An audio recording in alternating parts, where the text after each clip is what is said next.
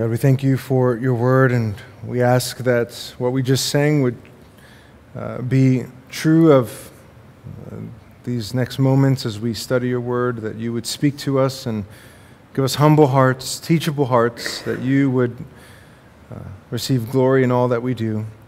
Lord, we ask that our love and affection would grow for Christ our Savior, and I ask that you would help me to preach clearly and boldly and be out of the way of the text. Pray this in your name. Amen. All right, well, go ahead and turn with me in your Bibles to James chapter 1. James chapter 1. I find it a little bit comical. I have in my notes here the kind of a little cover page where I put the text that we're going to go through on the upcoming Sunday that I'm preparing for. And it says James chapter 1, verses 19 through 20. The reason why that's comical is because we're not even going to get through all of verse 19 this morning. So sorry, but I think that as we mine out this first part of verse 19, hopefully you'll see why, and hopefully your heart will be both challenged and encouraged as we walk through this. But we are going to go ahead and begin our time reading all of verses 19 through 21 to see this whole section together, and then we'll just begin to dive in here. So James chapter 1, starting at verse 19, says this: "Know this, my beloved brothers, let every person be quick to hear, slow to speak, slow to anger. For the anger of man does not produce the righteousness of God. Therefore, put away all filthiness and rampant wickedness, and receive with meekness the implanted word, which is able to save your souls." This morning marks a little bit of kind of a major shift in this letter that James writes here. We've gone through James walking us through trials and how to respond to trials and the ultimate outcome of trials, and then in turn how to think through temptations that happen in our lives when we're tempted to sin, to never blame God for any of that. And a couple weeks ago we focused in on the character of God and looked at some pretty specific attributes of God, reminding us of kind of this grand nature and this grand area of study of the attributes of God in and of itself.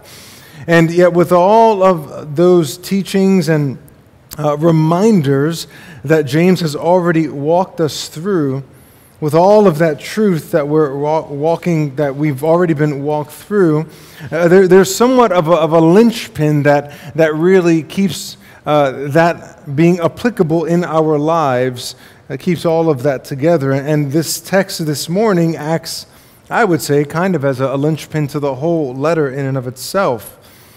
You see, when you're sitting and hearing a sermon being preached, or not even just a sermon, but when you're talking with someone, you're hearing what they're saying, and in a sermon you're hearing truth, but that's only part of receiving truth.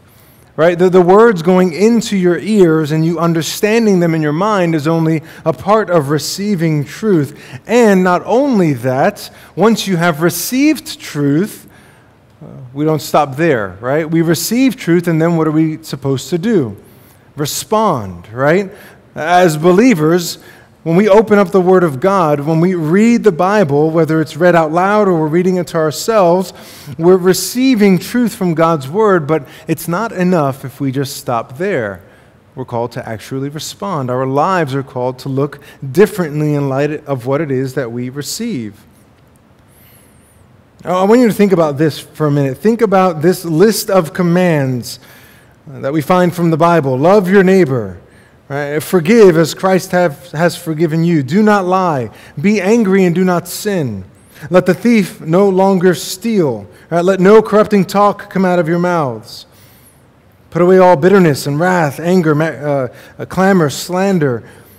Must all be put away. Abstain from sexual immorality. These are all probably things that you have heard before, right? You probably didn't hear anything on that list. I was like, oh, I didn't realize I wasn't supposed to lie. I've never heard of not having corrupting talk. What's this forgiveness thing that you're talking about here? I'm supposed to forgive people when they offend me? Now, you're probably not surprised by anything on that list, and yet, just because you have heard the things on that list, if all of us are honest, just for a moment, we know that we are not heeding perfectly everything on that list, right? That we read things like this and think, Lord, thank you for forgiving me for lying this past week, or thank you for forgiving me for not loving my neighbors the way that I should have. And you can walk down a list like this and realize, yeah, I've heard all of that before, but that doesn't mean that I've heeded it. It doesn't mean that I have obeyed it. It doesn't even mean that I fully have received that. See, the problem is often how we receive, and then in turn, how we respond. I want you to realize this morning that your response to any truth, your response to anything that you find in the Word of God is going to be connected to how it is you have received, to the reception of what it is that you're reading, whether it's healthy or poor. And so what we're going to do, and what James really exposes for us here in these few verses, is we're going to be looking at the reception of truth in verses 19 through 20, and then in turn, what should our response to truth be? That's going to be verse 21.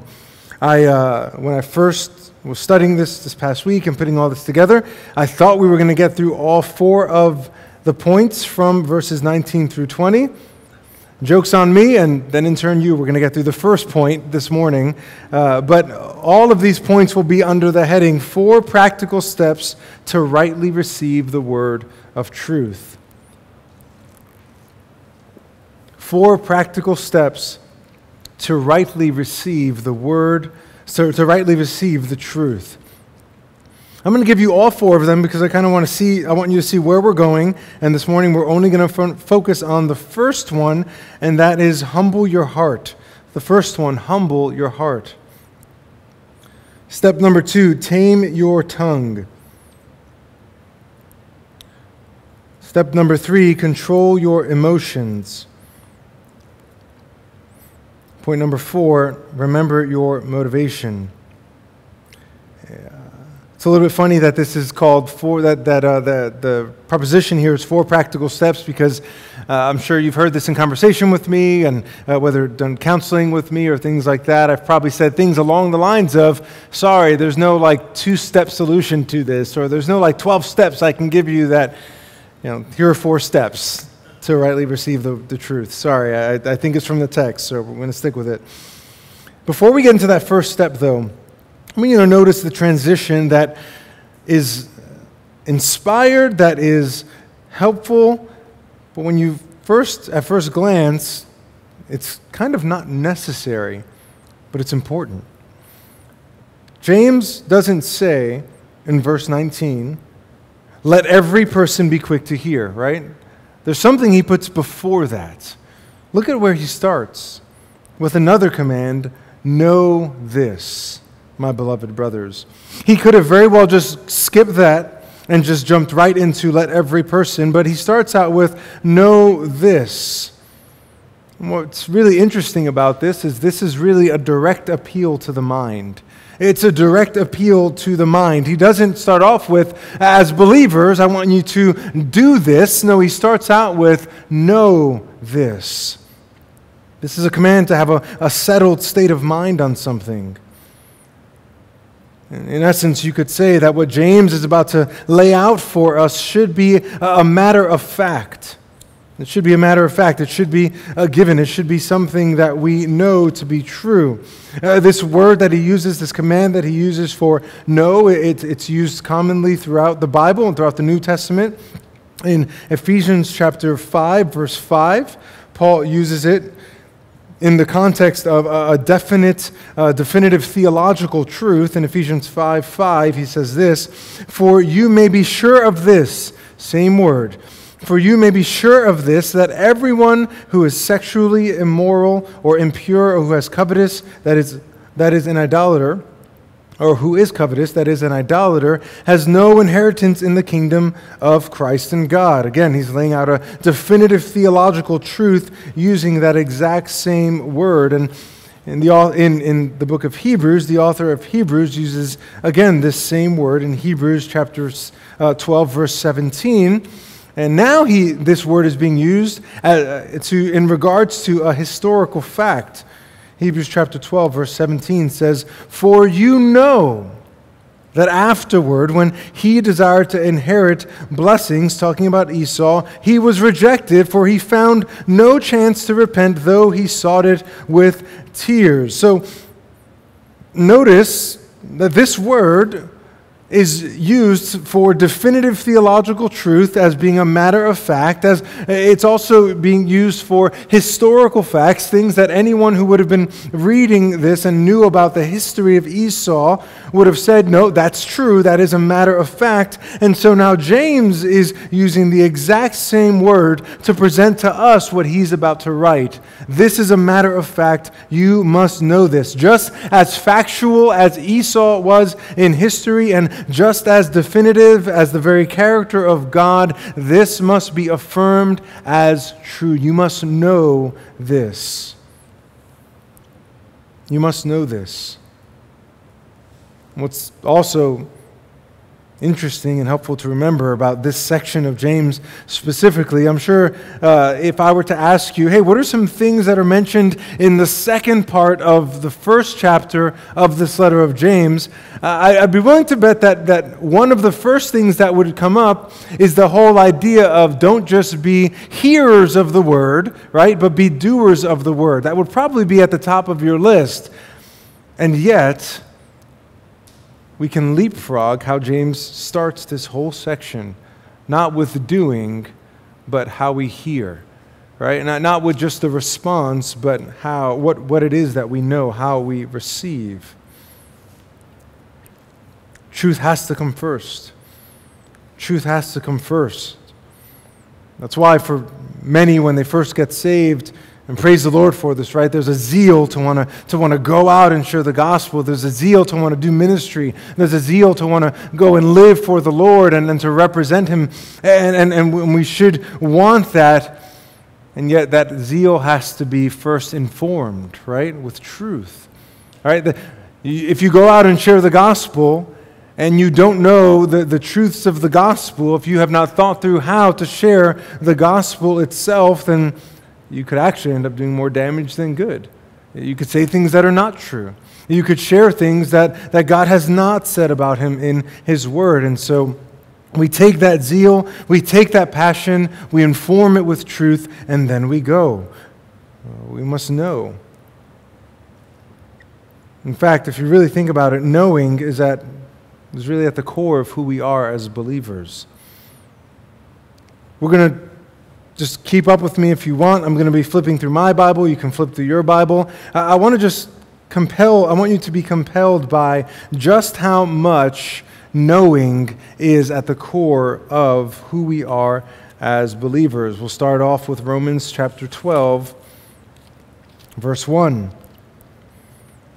I appeal to you, therefore, brothers, by the mercies of God, to present your bodies as a living sacrifice, holy and acceptable to God, which is your spiritual worship. Do not be conformed to this world, but be transformed by the renewal of your mind, that by testing you may discern what is the will of God, what is good and acceptable and perfect. You have the renewal of the mind mentioned there, and also mentioned in Ephesians chapter 5. Ephesians chapter 5, starting at verse 20.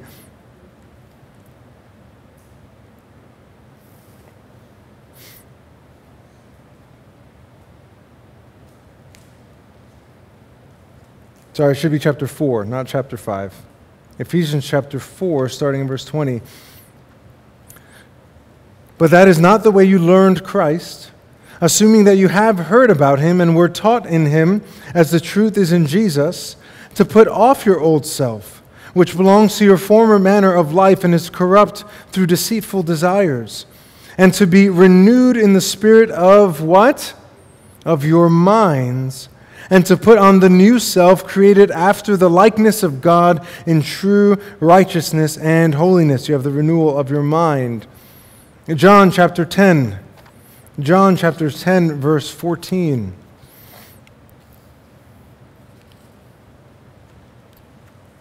It says, I am the good shepherd.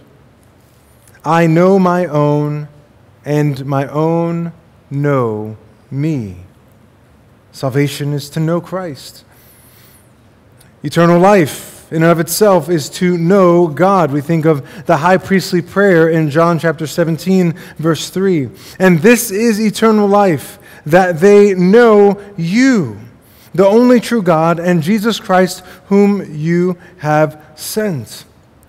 But it's not just the renewal of the mind. It's not just the salvation being to know Christ. It's not just eternal life being to know God. But growing in the knowledge of Christ truly is what maturity and sanctification is all about.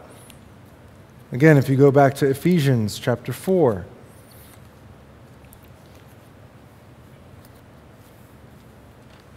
Ephesians chapter 4, starting at verse 11.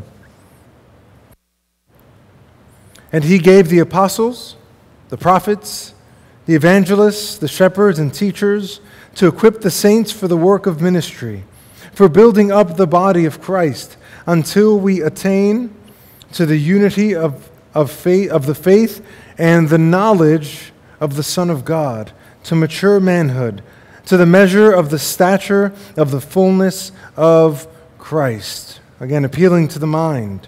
Our mind being growing in our knowledge and understanding of Jesus Christ to fullness. Knowing truth actually protects us and protects the church. Go to Philippians chapter 1. Philippians chapter 1, starting at verse 9.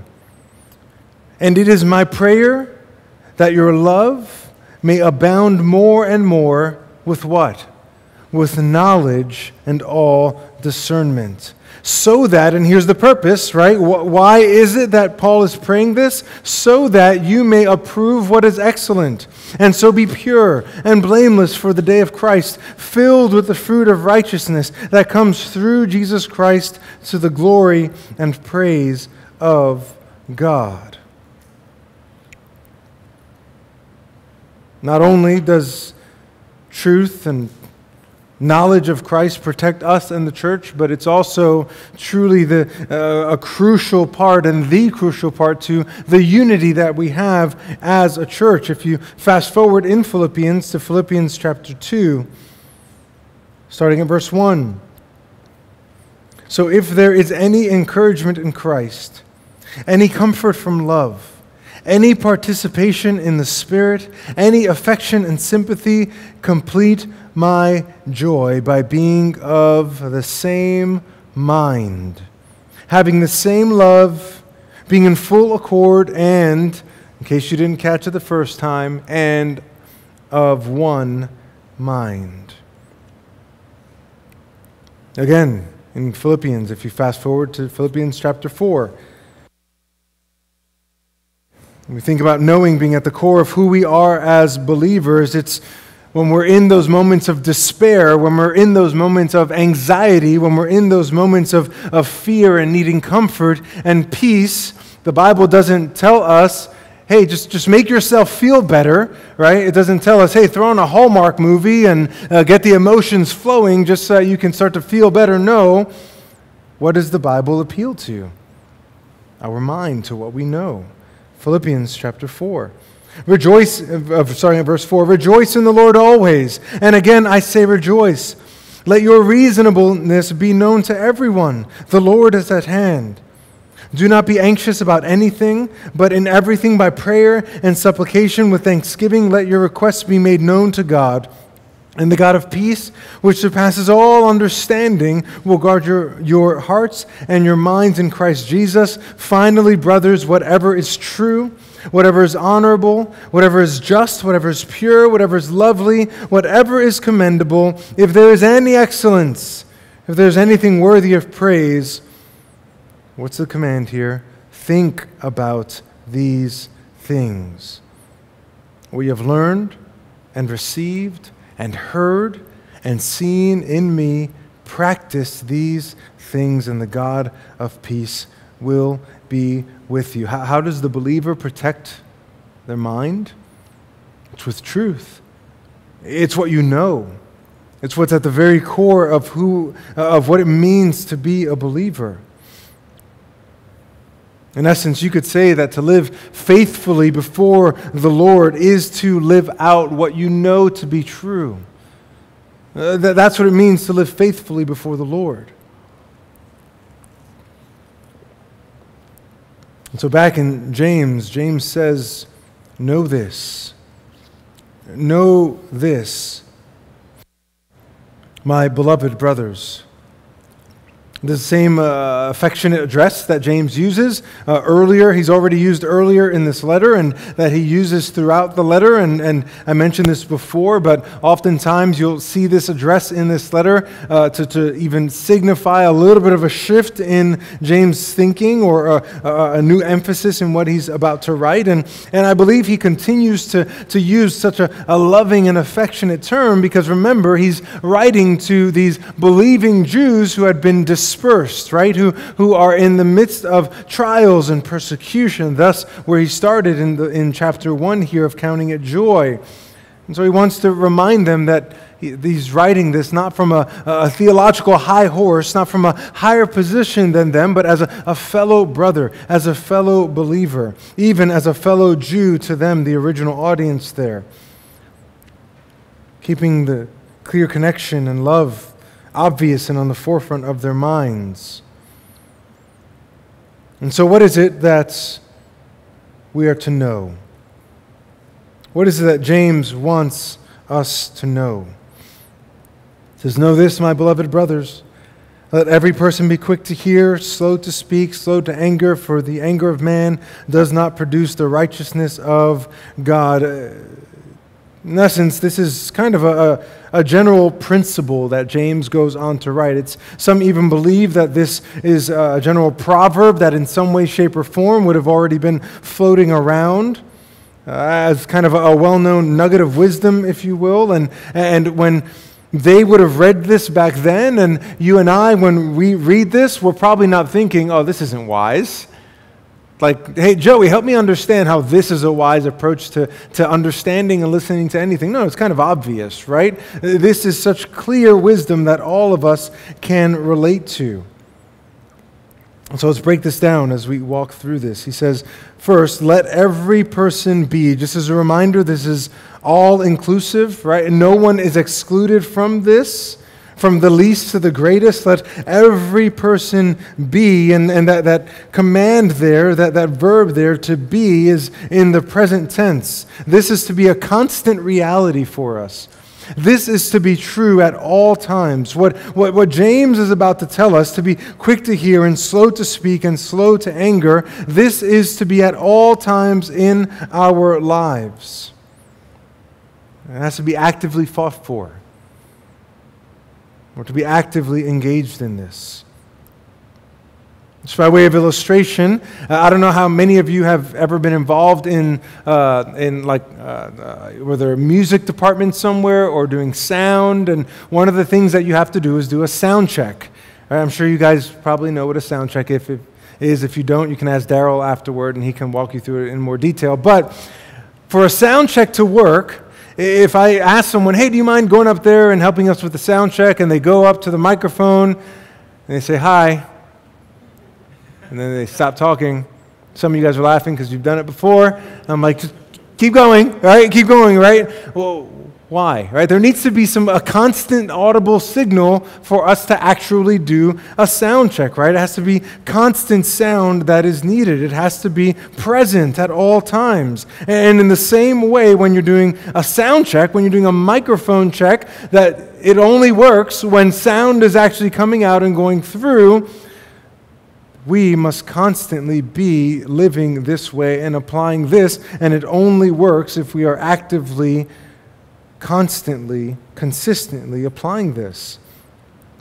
Lots of illustrations with this, right? You could think about when you're grilling out and you have your steak or fish for some of you, or maybe cauliflower for others. When you're grilling, that's only going to cook. You're only going to get the desired result if there's actually a constant flame, right?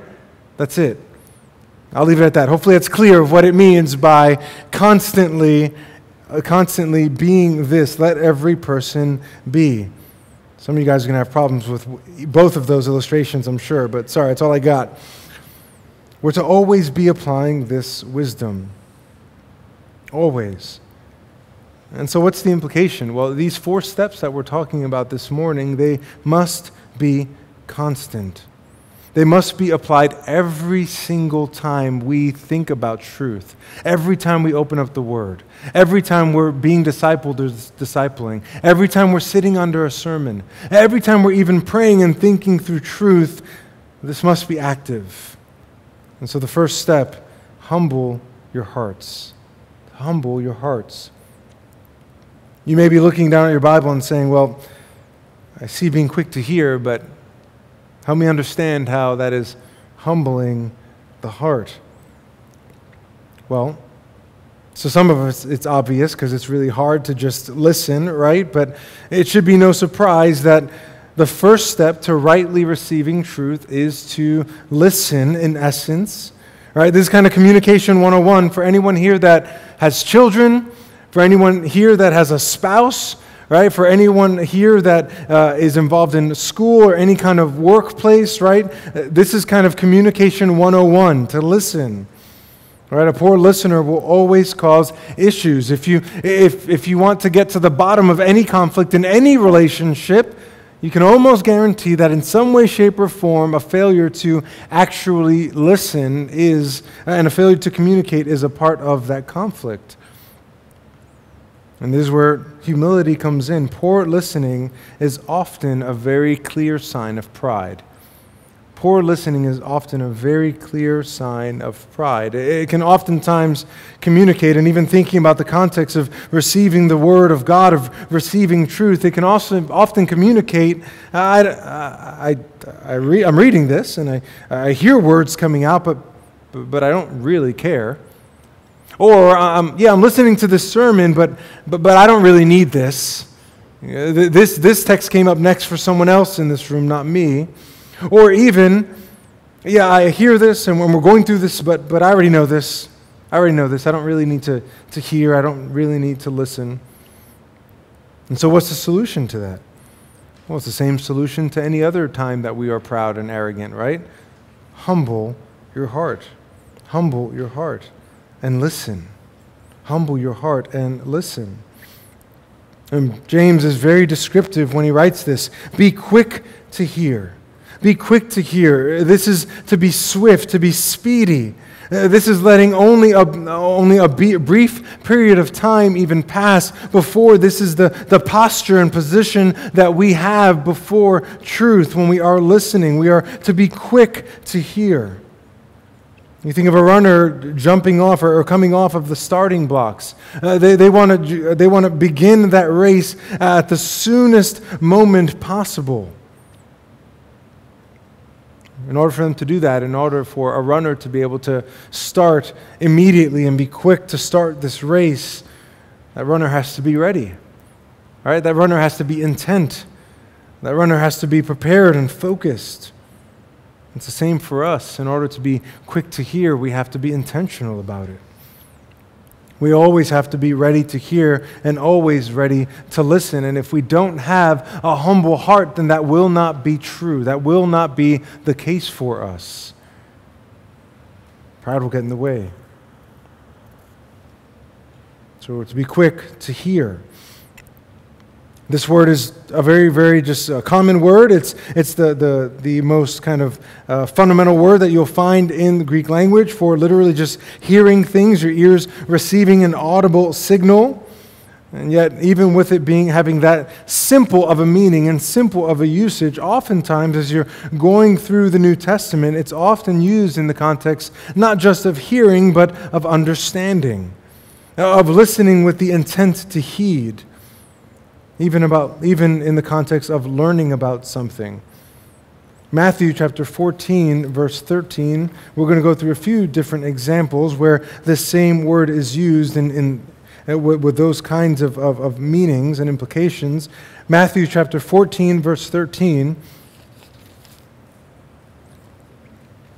says, "Now when Jesus heard this, he withdrew from there in a boat to a desolate place. But when the crowds heard it, they followed him on foot from the towns.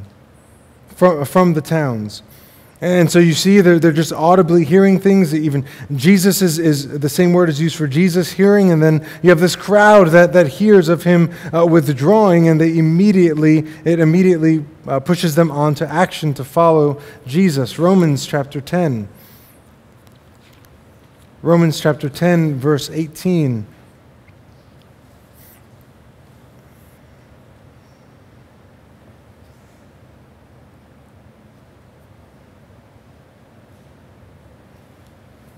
Hold on one moment. This might be the wrong... I'm just in the wrong spot here.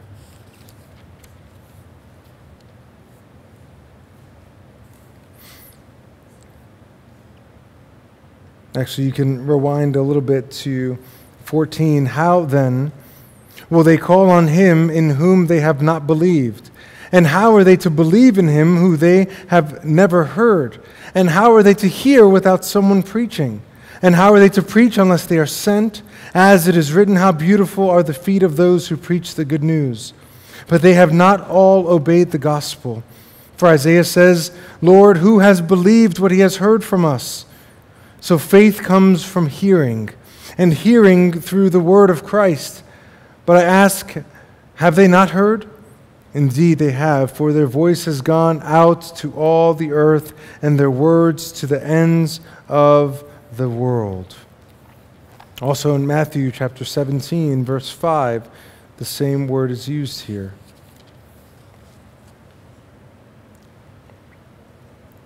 This is just in the very simplest sense, right? He was still speaking when, behold, a bright cloud overshadowed them, and a voice from the cloud said, "This is my beloved Son, with whom I am well pleased." And here's the divine authority and vindication even for Jesus Christ. Listen to him. Listen to him. Heed his words. Don't just hear his teaching, but listen with the intent of understanding and obeying.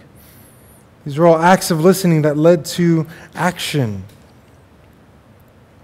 Maybe a good illustration of this is even what's already been going on this morning in this room. I want you to think about it. As you've been sitting here this morning so far, there's a lot of things that you've probably been hearing, right? Air conditioner has been blowing, right? Seats are kind of shifting around a little bit. Children making different noises. You're hearing all of that happening, and yet at the same time, hopefully, you've been listening to a sermon being preached. All right, so you're hearing all these different things, but you have been listening to a sermon being preached. You've been listening to songs being sung and prayers being prayed, hopefully listening and taking it in, thinking about it, even checking your heart. It's that kind of hearing that James is talking about here. It's that kind of hearing that James is saying that we have to be quick to be doing, humbly taking in truth with the intent of responding. Go and turn with me in your Bibles to Deuteronomy chapter 6. Deuteronomy chapter 6.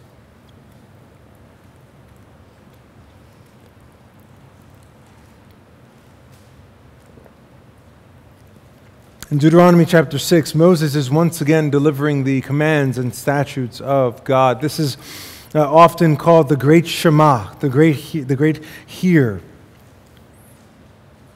Chapter 6, verse 4. Starting at verse 4.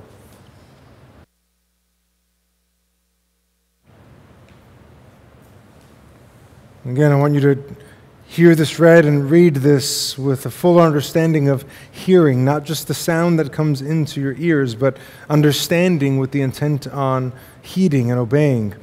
Deuteronomy chapter 6, verse 4. Hear, O Israel, the Lord our God, the Lord is one. You shall love the Lord your God with all your heart and with all your soul and with all your might. And these words that I command you today shall be on your heart.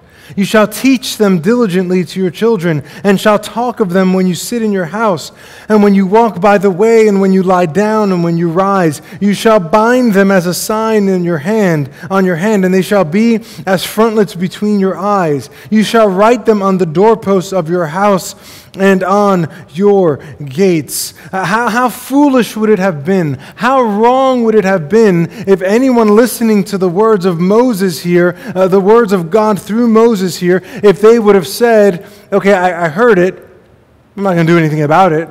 Yeah, I heard it, but it's not going to change anything. I'm not actually going to talk about these things. I'm not actually going to apply these to my lives. I'm not actually going to put them before me so I constantly remember the commands and statutes of the Lord. That would be completely missing the point of what it is that Moses is saying here.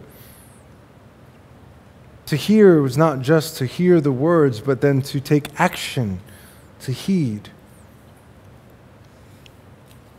When you work through the Proverbs, you see this over and over and over again.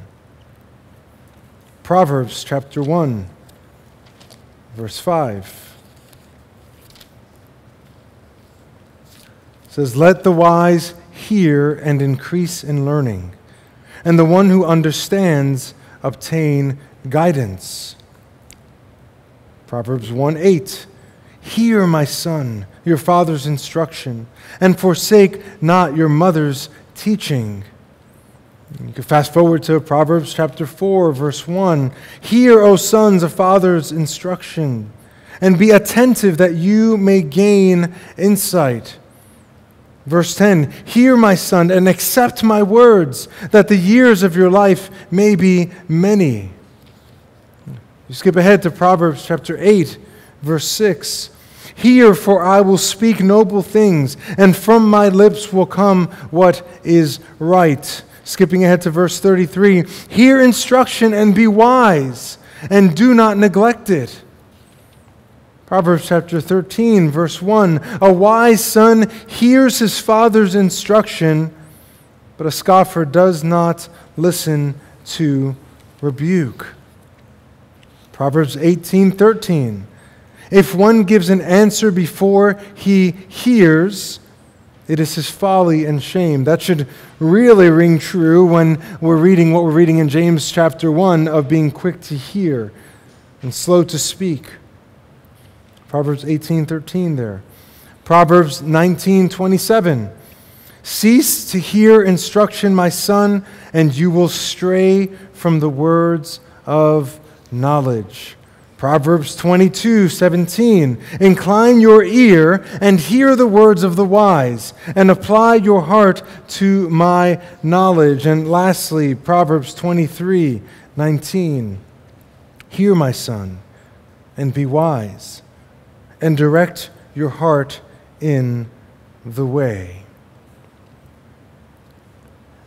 You would not be able to get through any of those Proverbs and think clearly all the author, the writer of these Proverbs has in mind is these words just coming into the ears and staying in the mind. No, it's a call to live differently. It's a call to live in wisdom. It's a call to hear and listen and to respond. Isaiah chapter 55. Isaiah chapter 55, we see that hearing and in turn heeding equates to blessing for Israel. Isaiah chapter 55, verse 3. "Incline your ear and come to me.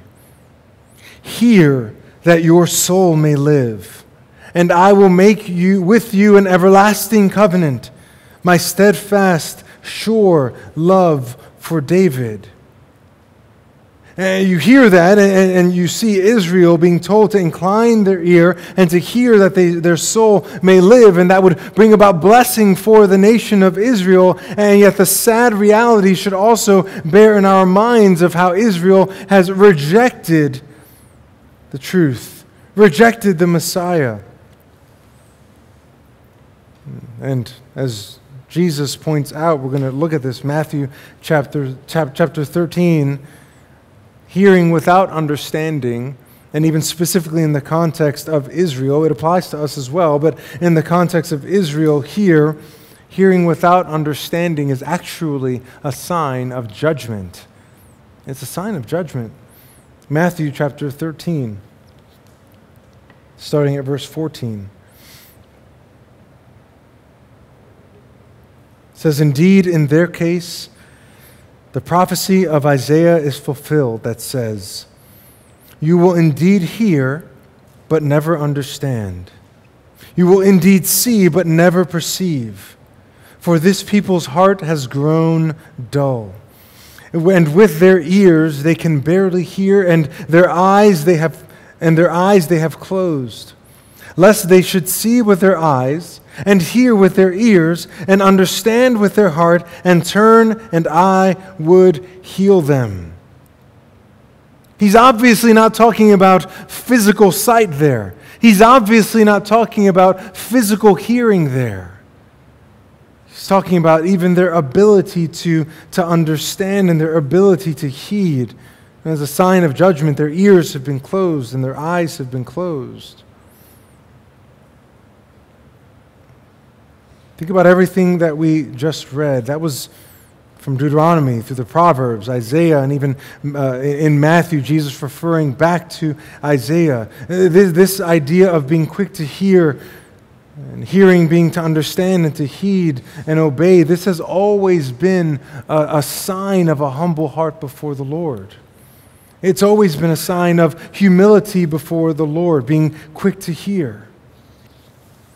This must be a part of the Christian's life, being quick to hear. Not to push our way, not to just respond with what we think is right, but being quick to hear with a humble heart. If you're not a Christian here this morning, if you're here this morning and you're hearing me address over and over Christians that are gathered together here, I want you to know that the sad reality, if you're not a believer in Christ, if you're here and you're rejecting Christ, then that means that you are, in fact, separated from God. It means that you are separated from God. And 1 Corinthians chapter 2, a letter that is written by the Apostle Paul, says that this includes not only your hearing, not only your faith in Christ, but includes any desire or ability to even hear or obey truth. Listen to the words that are written here. It says, "The natural person does not accept the things of the Spirit of God. They are folly to him." And he goes on to write, "And he is not able to understand them because they are spiritually discerned." So if you're not a Christian here this morning, if you're rejecting Jesus Christ as the only way of salvation, the only way of forgiveness from your sins. Sin means that you have disobeyed God. It means that you have missed God's perfect standard.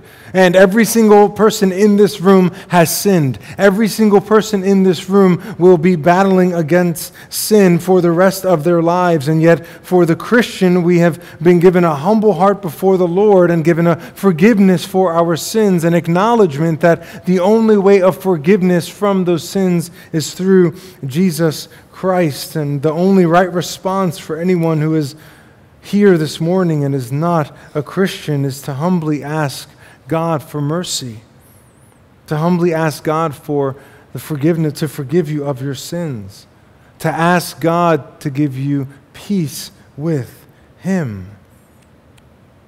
In Ephesians chapter 2, verses 4 or 5, it says this, "But God, being rich in mercy, because of the great love with which He loved us, even when we were dead in our trespasses, made us alive together with Christ. By grace you have been saved." If you're not a Christian here this morning, that could be you. You could be given life through Jesus Christ. You can be at peace with God through Jesus Christ. Paul writes in Romans chapter 5, verse 1, "Therefore, since we have been justified by faith, we have peace with God through our Lord Jesus Christ."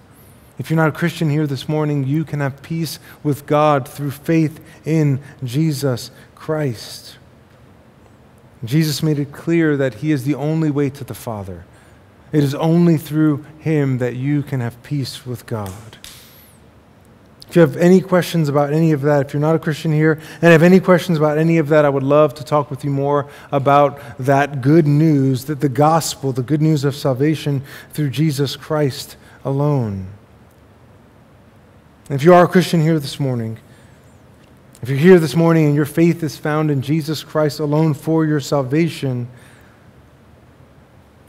let me just encourage you that a genuine desire to see God glorified in your life, if you truly want to see God glorified in your life, then that will demand a humble posture before the Lord and a humble posture of being quick to hear.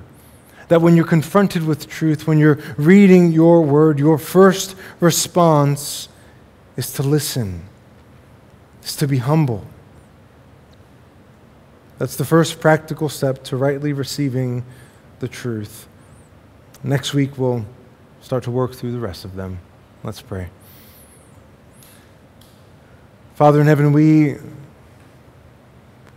can only come to you after reading what James wrote there and first just confess how quickly we do not heed this.